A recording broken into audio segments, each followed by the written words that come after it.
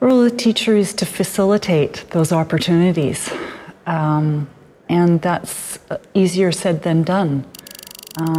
Teachers are under pressure to meet curriculum demands, prepare students for examinations that don't cater for individual needs of students.